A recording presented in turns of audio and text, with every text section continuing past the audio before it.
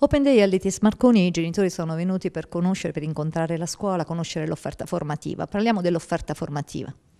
Allora, l'IT Marconi è un istituto tecnico articolato in 4 indirizzi: meccanica e meccatronica ed energia, elettronica e elettrotecnica, chimica e biotecnologie ambientali, informatica e telecomunicazioni.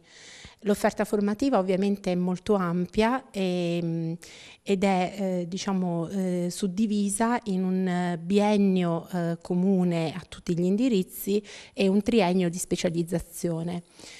Grande l'attenzione della scuola sia per gli aspetti culturali generali che consentono agli studenti di proseguire gli studi nei corsi universitari oppure nei corsi di istruzione e formazione tecnica superiore, ma anche grande è l'attenzione al mondo del lavoro.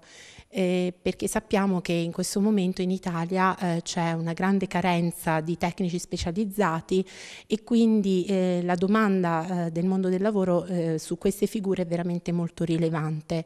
Abbiamo letto proprio recentemente una indagine del Sole 24 Ore che dice che il 38% dei diplomati degli istituti tecnici trova lavoro entro un anno dal diploma.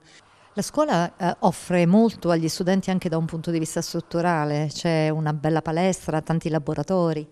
Sì, la scuola è molto grande, si estende per quasi 11.000 metri quadrati e ha molte strutture a disposizione, appunto la palestra che viene utilizzata anche da altre società sportive del territorio proprio nell'ottica di questa interazione e ovviamente la maggior parte dello spazio della scuola è occupato dai laboratori, che sono tanti, diversificati, ricchi di molte attrezzature e che diciamo sono il cuore, il punto forte della scuola, perché il laboratorio non solo come luogo fisico ma anche come modalità didattica è il luogo dell'esperienza, è il luogo della prova, della messa alla prova di quello che uno ha imparato.